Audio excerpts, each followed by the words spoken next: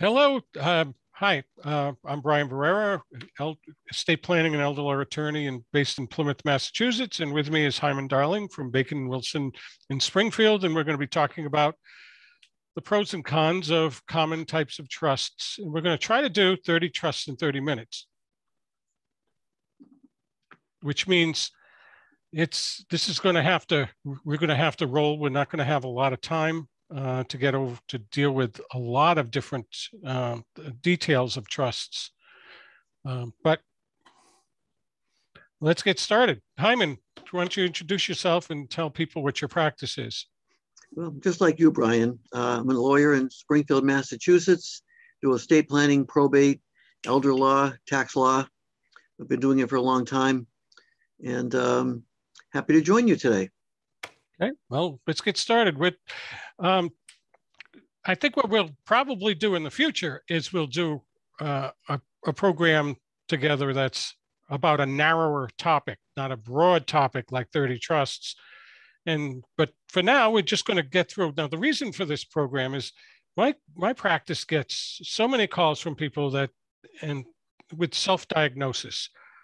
I want a trust. And there's no such thing as one type of trust.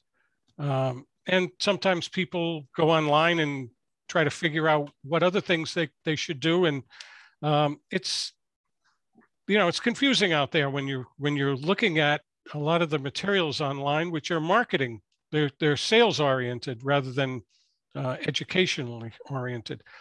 So let's get started. The first kind of trust I want to talk about is actually not a trust. It's called a nominee trust. It's a trust that you put real estate into. And the reason it's called a nominee trust is it nominates a trustee, a person to be in charge, but the trust does not say who's the beneficiary. This is a way of putting something into trust and not letting other people know what you're really doing. So commonly, the unrecorded page says who the beneficiary is, and commonly that's another trust, or it could be an LLC. It could be anything.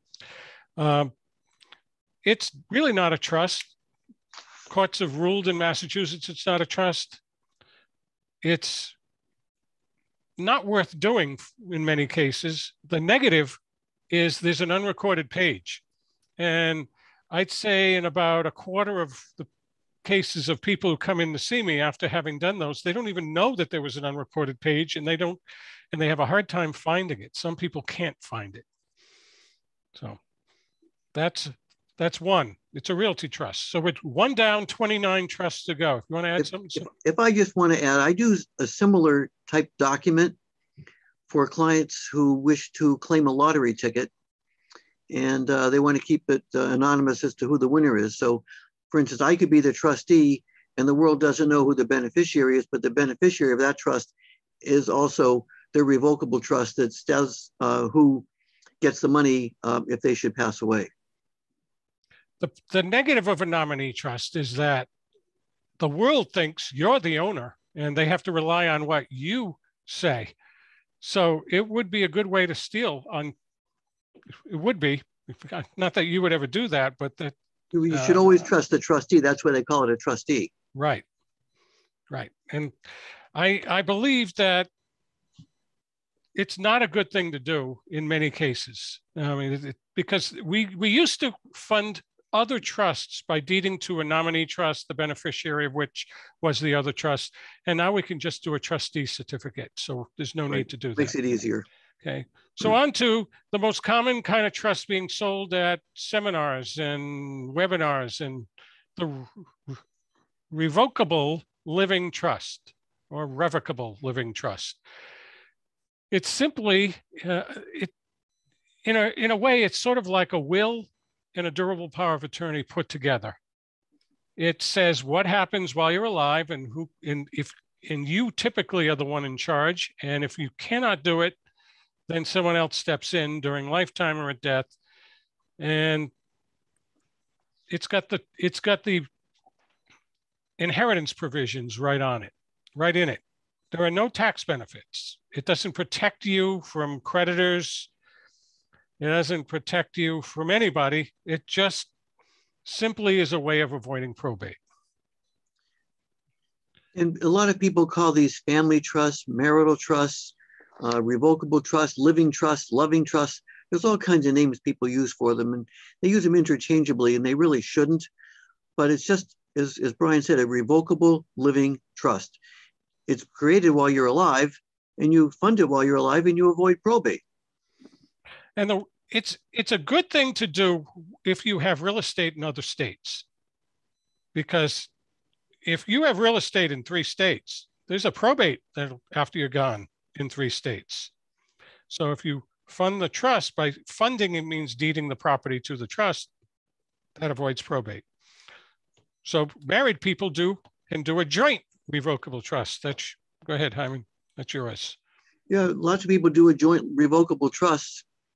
Sometimes they put the assets in there. If they don't have a lot of assets, they might change to the beneficiary of their life insurance. If the first beneficiary will be the spouse, second beneficiary will be the trust.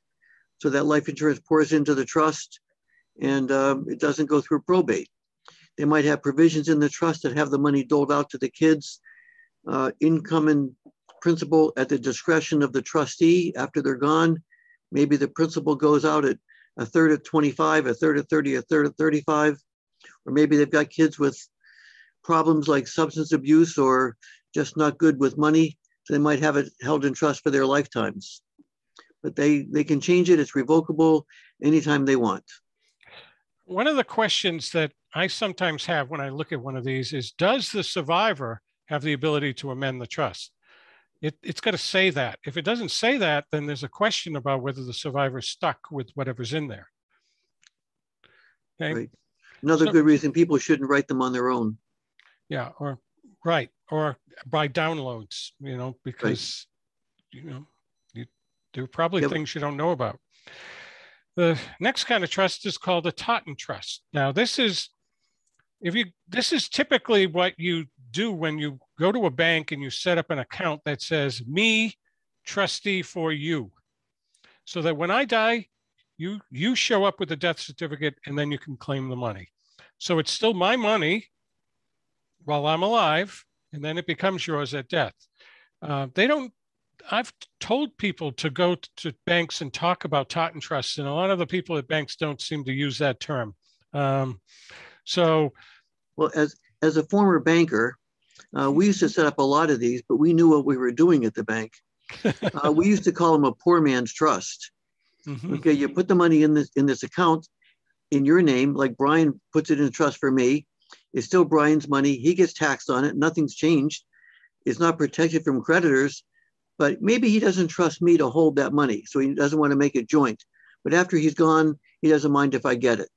So we call them Totten trusts. There's also a thing very similar called a payable on death, POD. It really has the same effect. Okay, so the next type of trust, testamentary trust in a will for a minor. It's a common thing a parent does. I think that's yours. No, that's mine. Okay. That's yours. I took yours. So. Yes, you did. Yeah. Okay. I'm sorry. We have color-coded lists here. A trust in a will for a minor is simply, you don't want you have a will and you say, I want everything to go to my kids, but I don't want them to get it too young an age. In Massachusetts, you're considered to be not a minor anymore once you're 18. And what would you have done with money if you'd inherited at 18 or 21 for that matter? So a testamentary trust, you need a trustee, you need someone to manage it. And that's a common thing for parents of young children to do if they don't have large retirement plans. I use those a lot for my clients who come in that may be a single parent and not much in assets, but they do have retirement plans, life insurance, and they've got minors. So we'll set up a trust under the will. It used to be something I never liked to do because you had to account to the court. It was a pain in the neck. With the Uniform Probate Code now in Massachusetts, it makes it much easier. Okay, so on to government trusts that have to do with government benefits, public benefits. The 3 types we're going to talk about are special needs trust, an irrevocable income only trust, and a testamentary trust for your spouse and a will. And it looks like I'm going to roll through all three myself. So you just sit back, Hyman, and we're behind schedule, so I'm going to go fast. Special needs trust is a trust. It's a discretionary trust for someone who's usually on government benefits, like SSI. SSI has a rule that if you have more than $2,000, you're off. So the assets are left in trust for the person. There's a trustee who has discretion to make distributions. Now, if you're on SSI, if the trustee gives you money, you lose your SSI. So the trustee has to buy things for you. So it's the kind of trust where you got to have a trustee who's paying attention to what's going on. The other thing is they cannot make payments for food or shelter. So there have to be restrictions right in the trust. If we're talking about SSI, there are other government benefits like Section 8 housing, and they look more toward patterns of distribution. So you got to be careful if you're the trustee of that kind of trust. There are pooled trusts out there, and this is not even on our list. So I think we're giving them more than 30 here. Sure.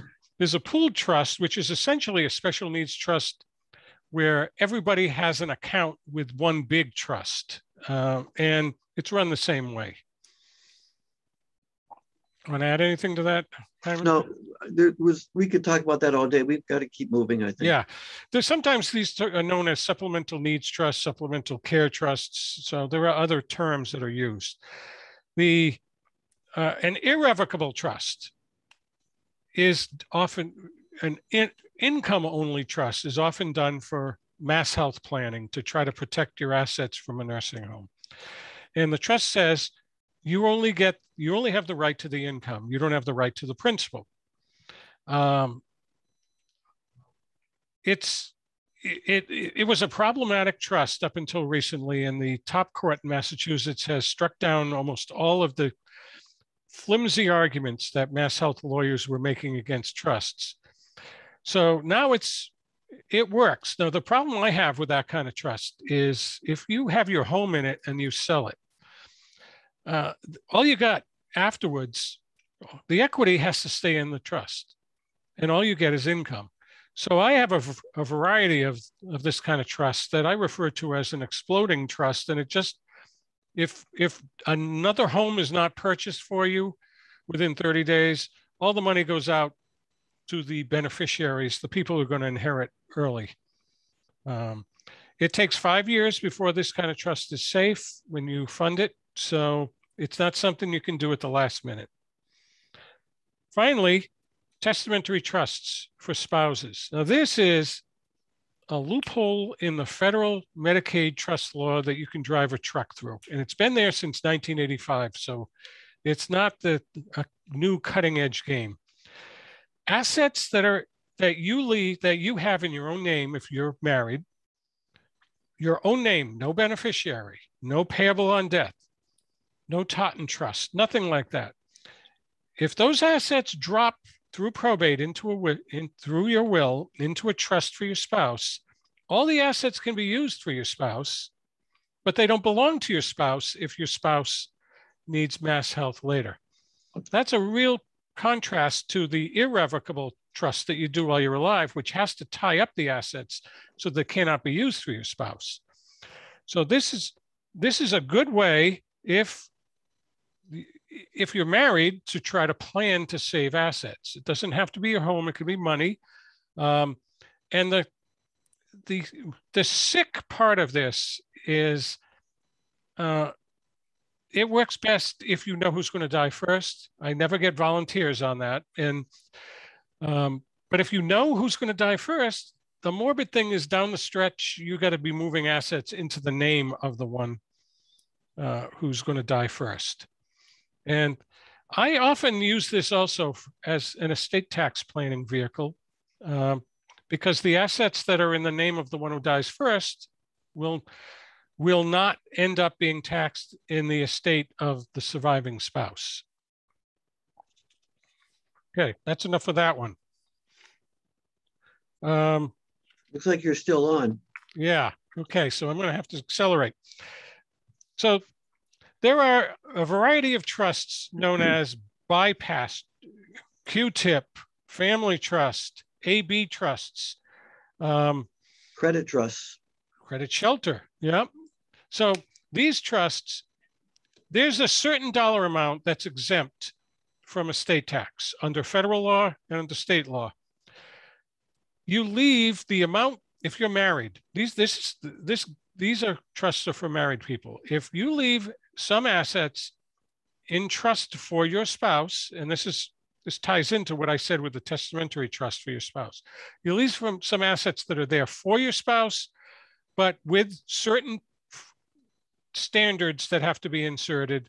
They will not belong to the survivor for estate tax reasons, so that you can exempt more money from the estate tax. If you leave everything to the survivor is going to pay the maximum estate tax. So that's how these trusts work. There's usually a formula within the trust that says what to allocate to one or versus the other. One kind of trust for a spouse is known as a Q-tip trust, where the spouse has to receive income, and that allows you to leave it for your spouse, but not get taxed on it now, and leave it so that it'll be subject to estate tax when you're both gone. That's a good kind of trust to leave if you're in a second marriage and you have kids from a first marriage and you want to protect their inheritance. Now, you can do a lifetime Q-tip trust, and this tends to be called the spousal lifetime access trust, a SLAT, where you put assets in trust for your spouse now, make it irrevocable, and use so that in case if you're the wealthy one and your spouse dies first, you wouldn't have had a chance to use your spouse's exempt amount from estate taxes. A further benefit of the SLAT, if you fund it during lifetime, which is really when you should do it, is that all the appreciation escapes being taxed if it's done properly. So you still kind of have use of the money, but it won't be taxed in your estate. So if you're willing to give up control and ownership of some of the money, it makes good economic sense to save taxes by doing that. Okay, you're up with QDOTs and ILETs. So QDOT is a document that you would use as a type of trust only if you have a non-citizen spouse, because they are not taxed the same.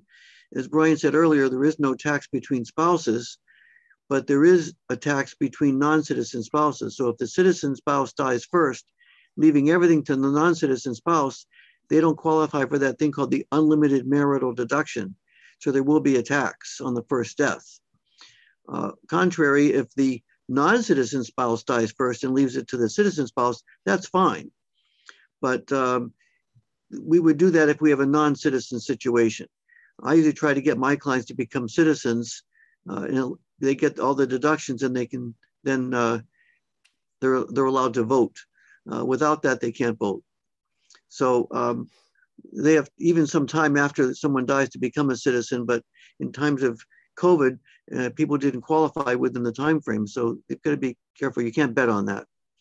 The irrevocable life insurance trust is one that I really do like, because any life insurance a person has when they die, if they own the policy, it's includable in their estate and it will be taxed. So by transferring the life insurance to a separate irrevocable trust, they're giving up control and ownership of the policy. And as long as they live 3 years from the time they transfer it, the proceeds will not be includable in their estate, and likewise will not be includable in the spouse's estate. So the kids will get all this money free and clear of estate tax and income tax, but you can still have the surviving spouse be a beneficiary of that trust and get income in principle as you decide that you want to set up. So it's private. It basically can protect the assets from creditors, possibly from a divorce situation, possibly from a second or third marriage situation. It's a wonderful opportunity, especially for term life insurance that has no value. People who buy large term life insurance policies should never have those policies held by them when they're going to have a taxable estate. Right, because if they want to get rid of the insurance or get rid of the trust, they can just stop paying the insurance.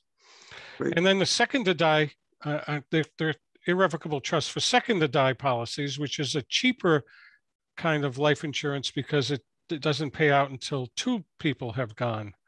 Okay, so moving on quickly, generation skipping trust. This is a trust that leaves things hanging for the next generation so that the assets don't land in the next generation. They can be used for the next generation, but they don't land there for estate tax purposes. And that allows there to be more there for the grandchildren ultimately.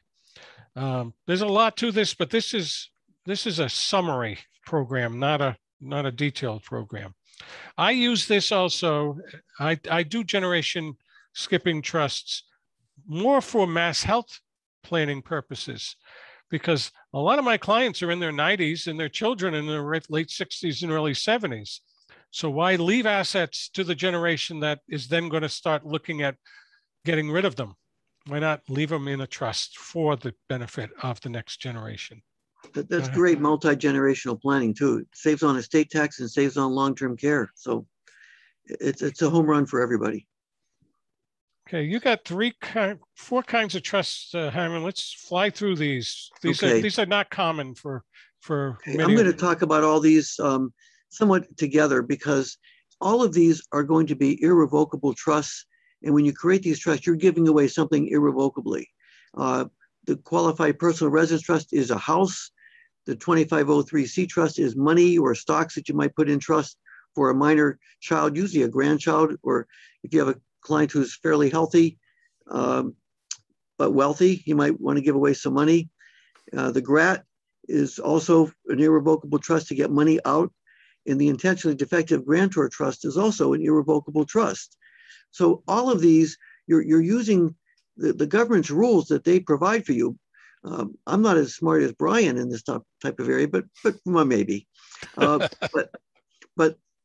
you know, we're not so creative that we created these trusts.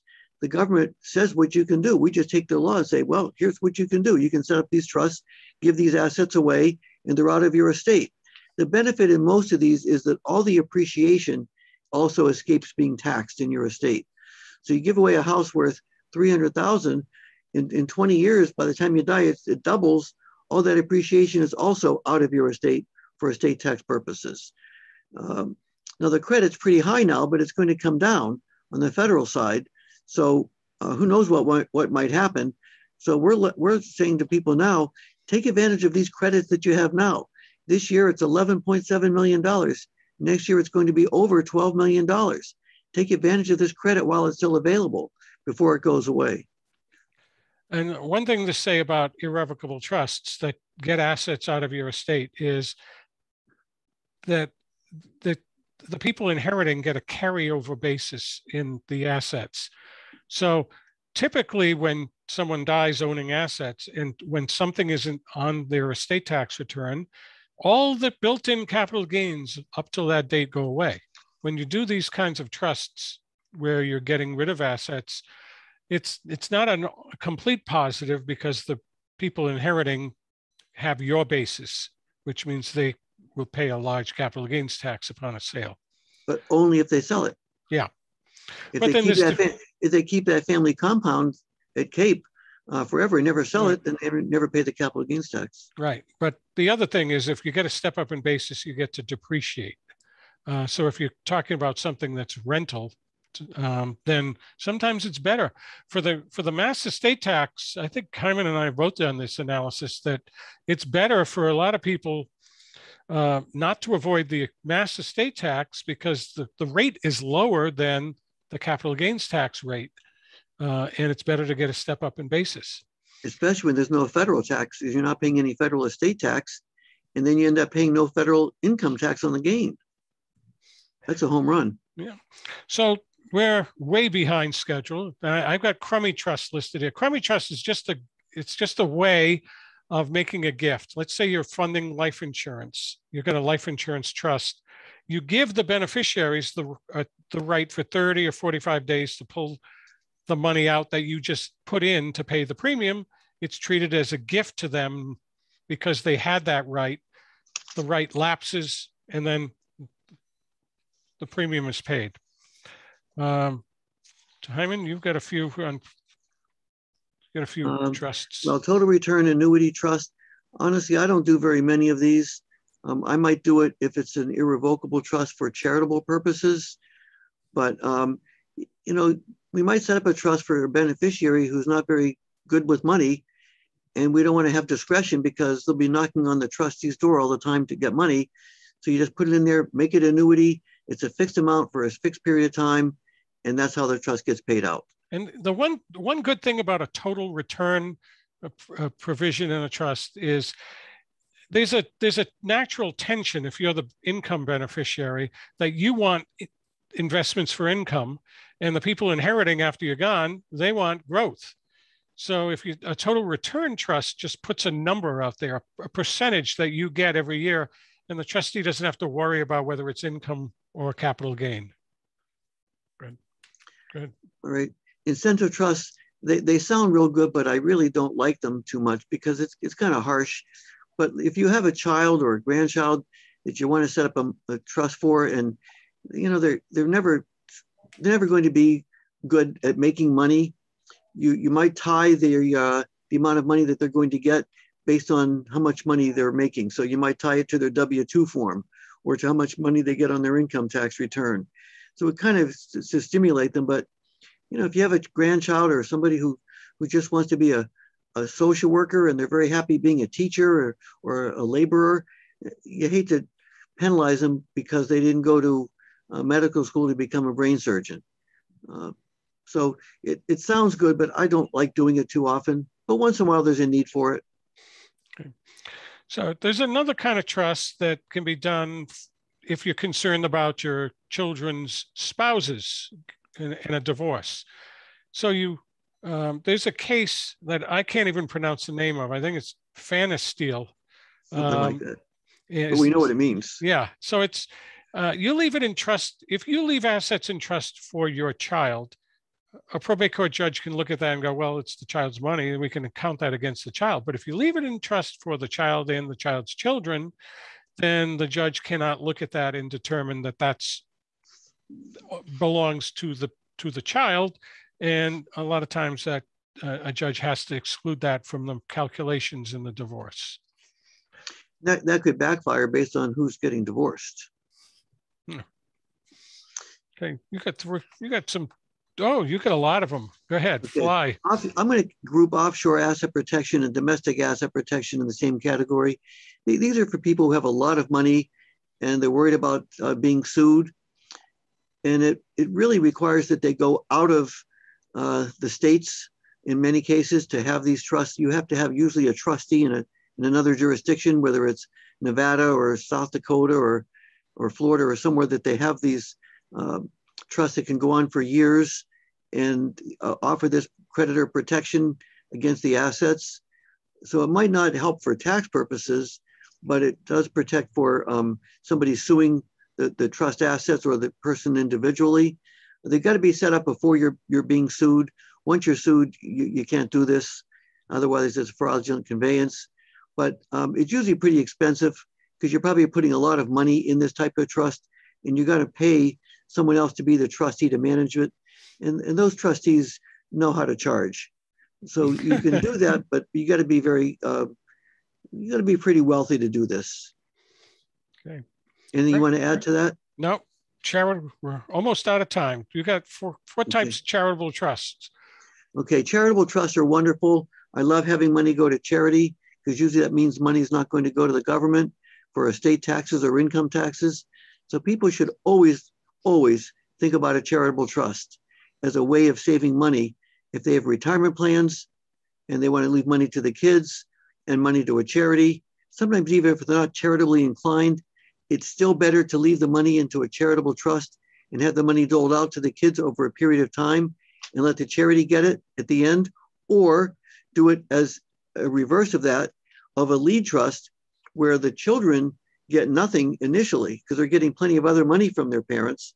The charity gets money for a period of time, and when that period ends, the children get whatever's left in that trust. So they might pass it down the line, or leave it to the grandchildren as a generation skipping trust.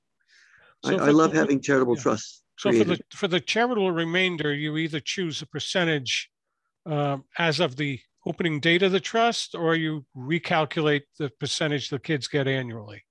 So those two types of charity. The annuity trust is the one that is established right up front, and the uni recalculates annually.